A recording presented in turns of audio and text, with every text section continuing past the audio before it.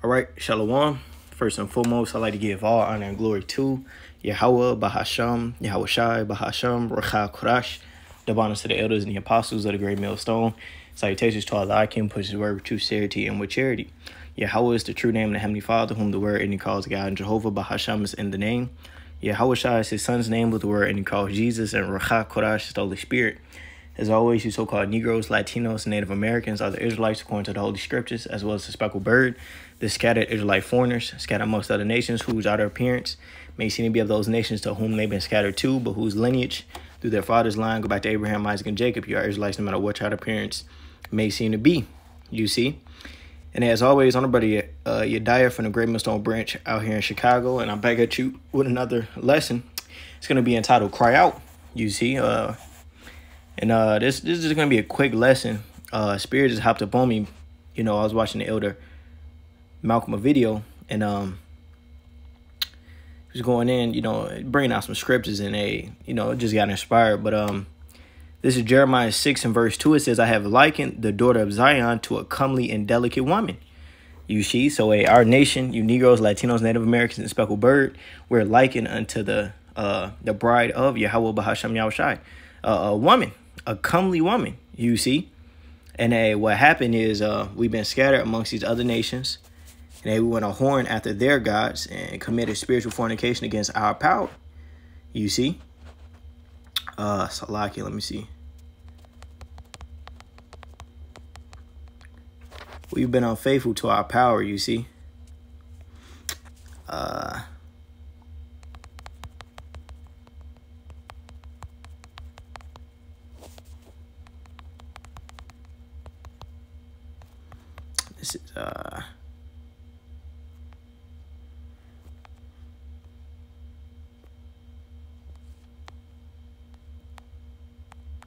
This is Jeremiah 50 and verse 6. It says, my people have been lost sheep.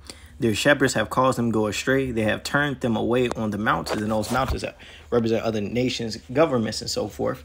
It says they have gone from mountain to hill, and they have forgotten their resting place. And that's what happened, man. We've been spread amongst all these different nations and been defiled with them. We've forgotten who we truly go back to, which is Yahweh Bahasham Yahushai. You see, it says, they that have gone from mountain to hill, they have forgotten their resting place.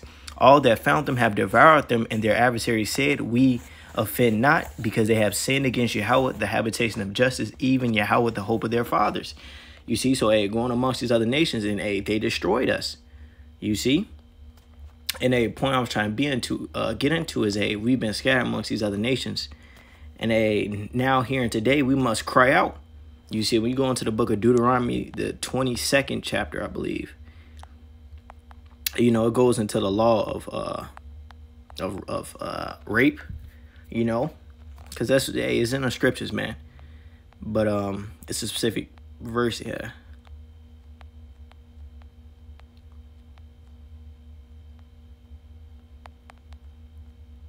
Yeah, this is Deuteronomy 22 and 23. It says, if a damsel that is a virgin be betrothed unto an husband, and a man find her in a city and lie with her, then ye shall bring them both out of the gate of the city, and ye shall stone them with stones that they die. So here in Deuteronomy 22nd chapter goes in, basically adultery in this specific verse. You know, if a woman, she betrothed to a husband and she sleep with another man and it was consensual, both of them get put to death, right? It says, then shall ye bring them both unto the gate of that city, and ye shall stone them with stones that they die. The damsel, because she cried not, being in the city, and the man, because he have humbled his neighbor's wife, so thou shalt put away evil from among you. You see, so in this scenario, the woman got put to death because she cried not out. You see, and relating that spiritually, looking at a spiritual note, going back to that Jeremiah, I believe 6 and 2, we're the daughter of Zion, we're the woman of the Lord, and when the Lord comes back, if he don't see us crying out for all the abominations that be done here, he's gonna look at us as if we consent unto the rape that's being done unto our nation. You see, this is Ezekiel.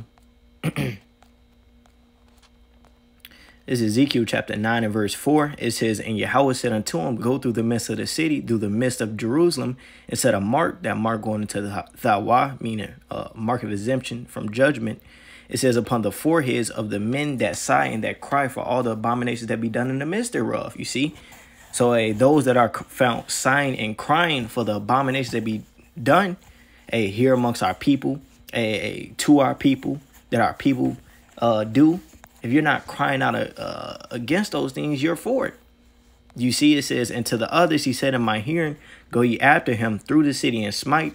Let not your eyes spare, neither have ye pity. So for those that don't want to cry out, but that's down with these perverse ways that we've been taught and groomed to be, you're gonna be found a part of the problem. So when the Lord comes back, he's gonna destroy you, man. It says, verse 6, slay utterly old and young, both maids and little children and women, but come not near any man upon whom is the mark, and begin at my sanctuary. Then they begin at the ancient men which are before the house. You see, and that's what it is, man. The Lord, when he comes back, whether you believe or whether you don't believe, you're going to be held accountable for what's going on. You see? So it's best that you cry out to the Heavenly Father and ask that he come back and save us. Because if you don't, that means you're fine with it. And what did the Lord say? This Zephaniah 1 and verse 12, and it shall come to pass at that time that I will search Jerusalem with candles and punish the men that are settled on their lees, that say in their heart, Yahweh will not do good, neither will he do evil. The Lord is going to do a thorough search amongst all his people and punish those that aren't looking for him, that are comfortable, relaxed, that's not hastening the day of the Lord, that's not looking forward to these prophecies, that's not crying out to him, and judge him. Why? Because this man Esau, Edom, and these other nations, they have devoured us. They're clapping their hands. They got us in a state, that lowest state that they always wanted us to be in. And instead of you crying to your God, your husband, ask him to come and save you, you're like, oh, no, keep raping me. Keep poisoning my community. Keep brainwashing our women. Keep brainwashing our men. Keep effeminizing our young men. Keep masculinizing our young women. Keep destroying our people, man. You see? And that's what these people don't realize, man. Hey, we're sighing and crying so that the Lord come back and deliver us, man. We're not, we understand what's happening right now. Let's grab that in Isaiah. We see the reality of what's going on with our people. This is Isaiah 1 and verse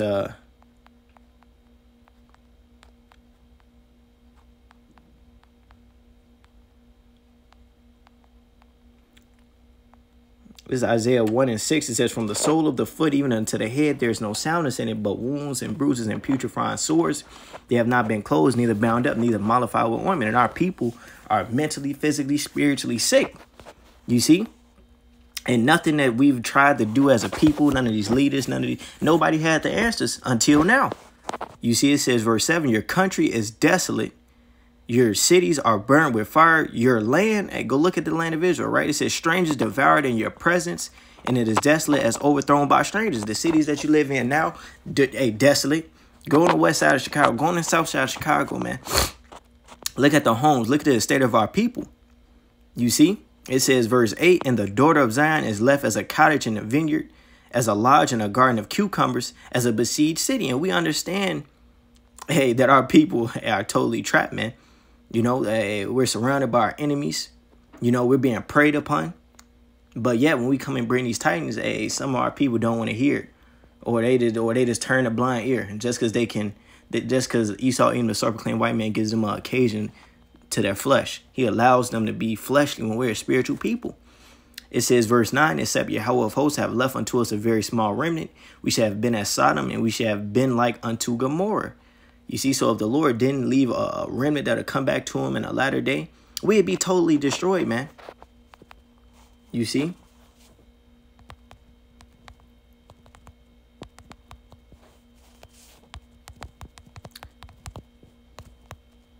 So,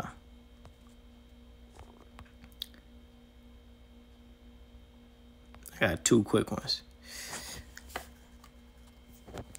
This Isaiah 19 and 19, and that day there should be an altar to Yahweh in the midst of the land of Egypt, and a pillar at the border thereof to Yahweh. And we know in Revelation 11 chapter, it calls this land Babylon the Great, a spiritual Sodom in Egypt. So it's speaking of here now, here in today's day, in Babylon the Great. You got the camps set up all around here, crying out unto the Lord, sacrificing unto the Lord.